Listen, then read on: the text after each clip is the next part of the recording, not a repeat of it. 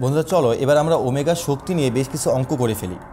তো আমরা যদি কখনো দেখি যে আমাদের ওমেগার উপরে পাওয়ার মনে করো যে 12 আছে, তো এখন একটু চিন্তা করো তো যে ওমেগার উপরে পাওয়ার 12 এটাকে আসলে 3 দ্বারা ভাগ করা যায় কি না। হ্যাঁ, এটাকে 3 দ্বারা ভাগ করা যায়। এটা কী হবে, 3 4 12। তো আমরা কেন 3 দ্বারা ভাগ করতেছি, কারণটা হচ্ছে দেখো যে আমরা জানি যে ওমেগা কিউব মানে হচ্ছে কত বলো তো 1।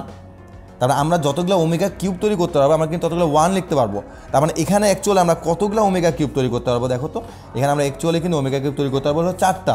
কারণ প্রতিটার মানে যদি 1 1 1 1 করে হয় তাহলে আমাদের আলটিমেটলি অ্যান্সার কত বলো তো 1 আসতেছে। তার মানে আমরা যদি দেখি যে আমাদের পাওয়ারটা 3 দ্বারা ভাগ হচ্ছে এবং ভাগশেষ কী বলতো কিছুই থাকতেছে না, আমাদের 3 দ্বারা ভাগ নিঃশেষে বিভাজ্য হয়ে যাচ্ছে, তাহলে আমরা তার ক্ষেত্রে সবসময় বলবো যে 1। এই জন্য বলা হয় কী বলতো, যে 3-এর উপর ওমেগার উপর যদি 3n থাকে, 3 এর গুণিতক যদি থাকে, তাহলে আমরা ডিরেক্ট অ্যান্সার কী বলবো তো 1 বলবো। তাহলে এখন যদি আমরা এটাকে বলি যে ওমেগার উপর তোমাকে দিলাম আমি যে 27, তাহলে কিন্তু এটা কিন্তু অবশ্যই 3 দ্বারা নিঃশেষে বিভাজ্য, 3 নং 27, তাহলে এটা ক্ষেত্রে অ্যান্সার কত বলতো 1। ওকে, এবার আমরা নেক্সটে আসি যে আমি এবার তোমাকে দিলাম যে ওমেগার উপরে 13। হ্যাঁ, তুমি বলবো যে এটা কিন্তু 3 দ্বারা ভাগ করা যায় না, তাহলে কী করা যায়? আচ্ছা ঠিক আছে, তাহলে আমরা এখানে বলতে পারি যে হ্যাঁ omega cube into omega cube into omega cube into omega cube into omega. ওকে, তাহলে প্রতিটা হচ্ছে তোমার 1 1 1 আর শেষে গিয়ে তুমি বলো ওমেগা, তাহলে আলটিমেটলি অ্যান্সার কী দাঁড়াচ্ছে বলো ওমেগা দাঁড়াচ্ছে। তাহলে একটু চিন্তা করো যে আমাদের 3-এর গুণিতকের চেয়ে যদি 1 বেশি হয়ে যায় তাহলে তার অ্যান্সারটা কী আসছে, ওমেগা আসতেছে। তো তাকে আমরা এইভাবে লিখতে পারি যে omega to the power 3n + 1, যদি অর্থাৎ ভাগশেষ যদি কখনো 1 থাকে তার অ্যান্সারটা সবসময় যেন কী হয় বলো তো ওমেগাই হবে। ওকে, এবার আমরা নেক্সটে আসি। তো নেক্সটে আমরা বলতেছি যে ওমেগার উপর তোমাকে বের দিলাম 14। ওকে, তো তুমি এটাকে কীভাবে লিখবা যে omega into omega into omega cube omega cube omega cube, এটা হলো ওমেগা কিউব, আর তুমি এখানে লিখবো ওমেগা স্কোয়ার। ওকে, তাহলে 1 ইন্টু 1 ইন্টু 1 ইন্টু 1 আর ওমেগা স্কোয়ার, তা আমার আলটিমেটলি অ্যান্সার যাচ্ছে ওমেগা স্কোয়ার। একটু চিন্তা করো যে 3-এর গুণিতকের পরে যদি ভাগশেষ যদি 2 থাকে, তা বিভাজ্য হওয়ার পর যদি 2 ভাগশেষ থাকে তার অ্যান্সারটা কী হয় বলো তো ওমেগা স্কোয়ার হয়। সো আমরা যদি কখনও দেখি যে আমাদের 3 দ্বারা বিভাজ্য হওয়ার পর 2 ভাগশেষ আছে, আমরা অ্যান্সার ডিরেক্ট কী বলবো তো ওমেগা স্কোয়ার। সো আমাদেরকে এত কিছু লেখার দরকার নাই।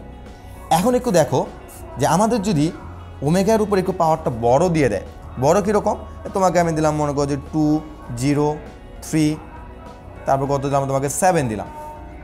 এখন তুমি কি করবা বলো তো, তুমি চেষ্টা করবা যে এটা আসলে 3 দ্বারা বিভাজ্য হয় কি না, বা বিভাজ্য যদি না হয় তাহলে ভাগশেষটা কত।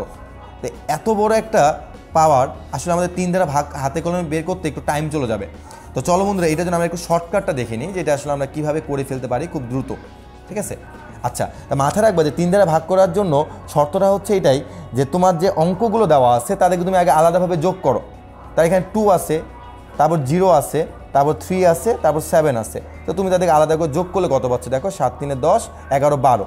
এখন তুমি এখন বলো যে এই যোগফলটাকে 3 দ্বারা ভাগ করা যায় কিনা, বা তুমি ভাগ করতে পারো কেন? হ্যাঁ অবশ্যই পারি। আর 3 দ্বারা ভাগ করলে ভাগশেষটা হবে কি বলো তো, ভাগশেষ এখানে থাকতেছে না, মানে নিঃশেষে বিভাজ্য হয়ে যাচ্ছে। তার মানে অ্যান্সারটা কী হচ্ছে বলো তো 1। তো তুমি এটাকে চিন্তা করে দেখবে যে এটা 3 দ্বারা নিঃশেষে বিভাজ্য হয়। তো যেহেতু নিঃশেষে বিভাজ্য হয় তার মানে অ্যান্সার কত বলো তো 1। আচ্ছা, যদি সাপোজ আমি এখানে একটা 1 দিয়ে দিতাম, তাহলে তুমি এখানে কী বলতে পারো যোগ 1। যোগ 1 হলে কত দেবো 13। তার মানে 3 দ্বারা ভাগ হওয়ার পর ভাগশেষ কত থাকবে এখান থেকে বলতো 1 থাকবে। তার মানে আমাদের অ্যান্সার কী বলতো তখন, অ্যান্সার কিন্তু তখন আমাদের ওমেগা হয়ে যাচ্ছে। তার মানে এখন আমাদের ওমেগার উপরে আমাদের যদি মোবাইল নাম্বারটাও দিয়ে দেওয়া হয় বা আমাদের যদি ফোন নাম্বারটাও দিয়ে দেওয়া হয়, তাও কিন্তু আমরা সেখান থেকে ওমেগার মানটা বের করে ফেলতে পারবো।